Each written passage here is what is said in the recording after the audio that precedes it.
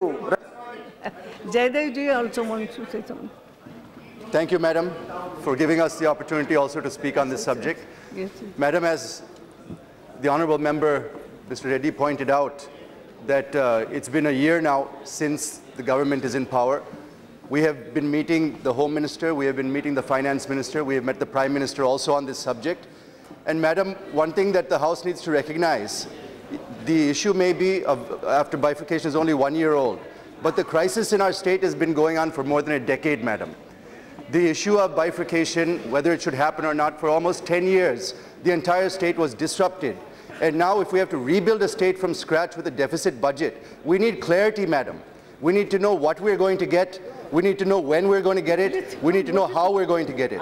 If you're not able to provide that today itself, please let us know when we're going to get these concessions that both parties, Congress and BJP, has promised. We ask for clarity, Madam. Please provide us clarity. Yes, Thank you. It's okay.